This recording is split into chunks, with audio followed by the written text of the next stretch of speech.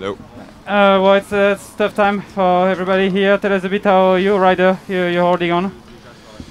Yeah, from personal side, I wasn't really aware of the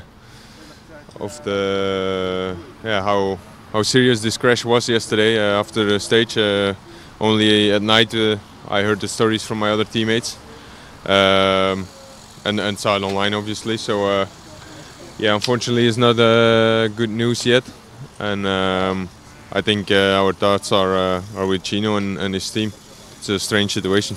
And as usual, cycling carries on with the race which continues. How do you feel yesterday? You test yourself a lot in the mountain. How were the legs responding?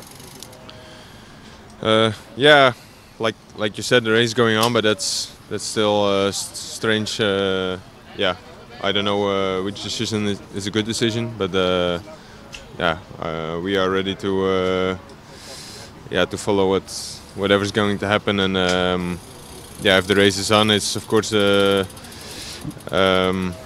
course that suits me today.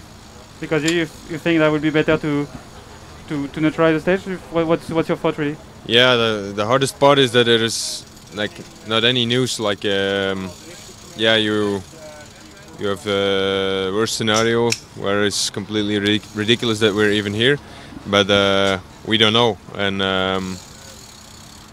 yeah, it's hard to focus on the race. Faire un petit mot en français, s'il te plaît. Oui. Par rapport à l'accident